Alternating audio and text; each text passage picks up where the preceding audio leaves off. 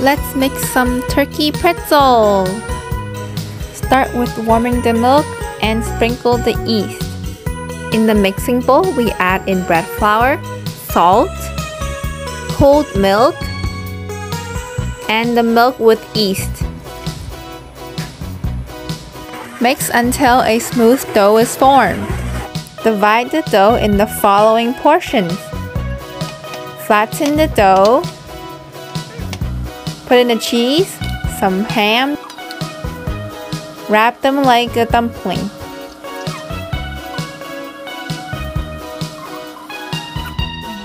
Now we're on the legs. Make it like a drumstick. And the wings. Brush the sides with some water. Now attach the legs and the arms.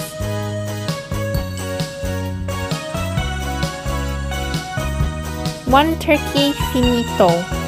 In a pot of hot water, add in the baking soda.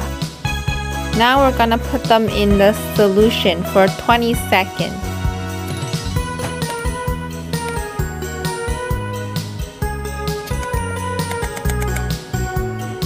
Pat them dry.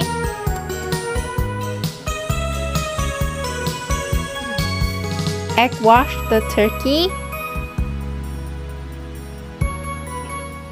Score the turkey chest.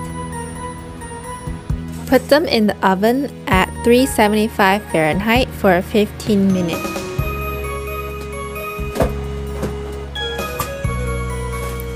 Turkey pretzel is now ready to eat.